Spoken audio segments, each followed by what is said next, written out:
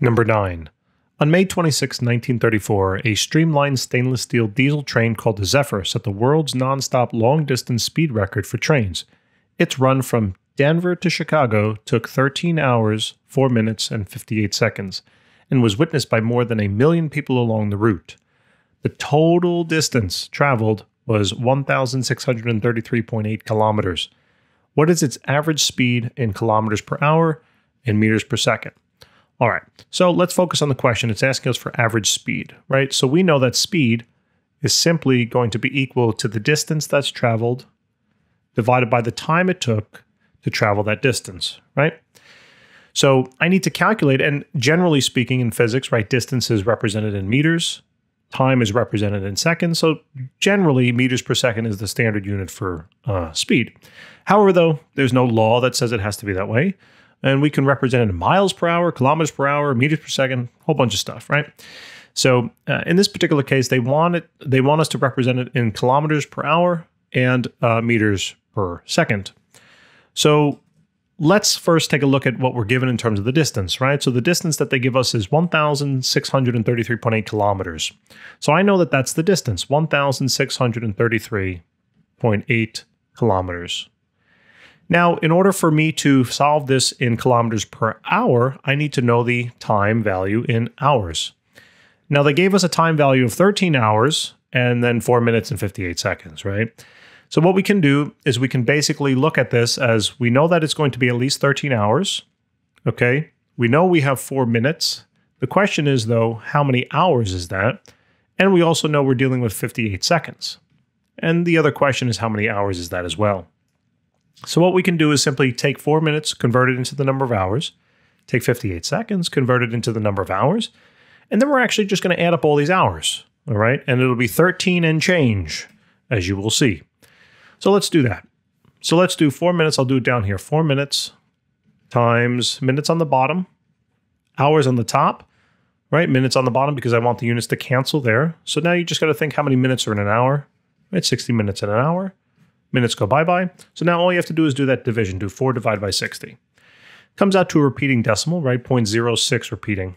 So that works. That's in hours. Okay, now we got to do the same process for this 58 seconds, right? So let's do that. So we got 58 seconds, but now we have to convert that into hours. Now you might know how many seconds there are in an hour if you're strange.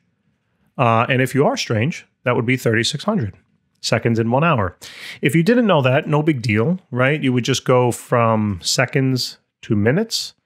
For every 1 minute, there's 60 seconds. And then notice how the seconds would cancel. Then you have to have minutes down here and hours on the top. And for every 1 hour, there's 60 minutes. So notice that when you do the math here, 60 times 60 is the 3,600. And that's basically how we would know that there's 3,600 seconds in 1 hour. All right.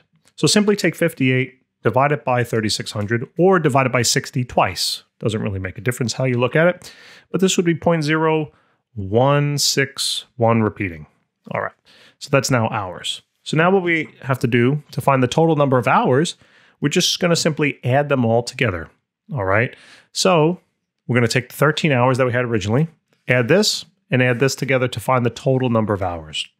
So let's erase this now, and we'll take 13 plus then the 0.06 decimal repeating, plus then this 0.01611, blah, blah, blah.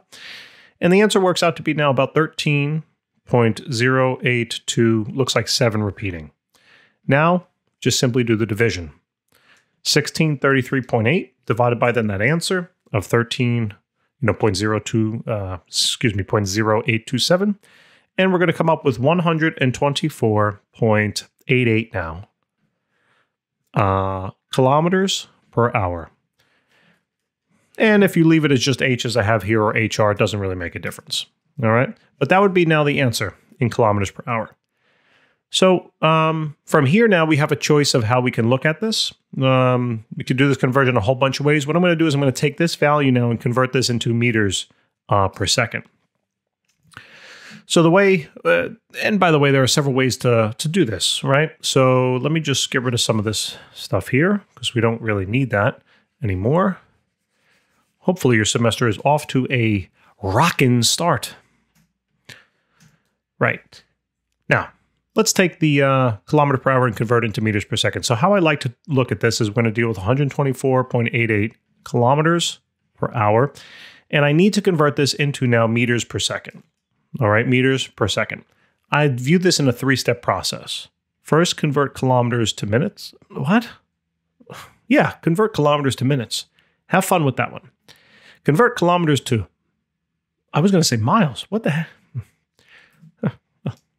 Must be late. Convert kilometers to meters. There we go. Then convert hours into seconds. All right. And then what you're going to do is you're going to do this division now of the meters.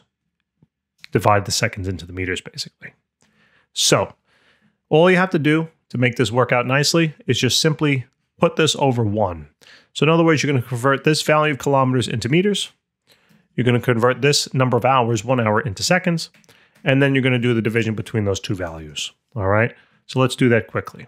So we got 124.88 kilometers. Kilometers on the bottom, meters on the top. For every 1,000 meters, that's 1 kilometer. See you later, kilometer. So you just got to take that value, multiply it by 1,000. Now, when you do this, try not to round it to the end of the calculations. All right. But this will work out to be 124,880. If you round now, it'd be one, or don't round, it'd be 0.1736. Just look at the value you got from there. That's the exact number I'm using. All right. That's in meters. So that was the end of step 1. Now step 2. And let's move this on over a little bit so we have a little more space. Okay, I'll do step 2 here. Is now going to be to take the 1 hour and convert that into seconds. Now, we already know how many seconds there are in an hour, right? Hours on the bottom, seconds on the top. For every 1 hour, there are 3,600 seconds. So you can do that quickly now. Bada bing, bada boom. This is going to be 3,600 seconds. Okay. And now for the grand finale, take the meters that you have, the 124,881.736 blah, blah, blah meters, divide it then by the 3,600 seconds. And that's going to get you now meters per second. All right. So let's do that division on out. And we come up with a value of 34.689. Right? 689, yeah. And that's going to be now in meters per second. All right. So we round all the way at the end to the 5 significant figures. The reason being is because we basically have 5 significant figures in the given distance value. This kind of also goes out to 5 sig figs, kind of, but quite honestly, who cares, right? Who cares? Anyway, those would be the 2 answers in kilometers per hour and meters per second. Thanks for tuning in, guys. I really do appreciate it. If this video has helped you out at all, give us a hand just by simply hitting the subscribe button and liking the video and telling your friends. All right? It really does help us out tremendously. We really appreciate your support. We wouldn't be here without you. Take care.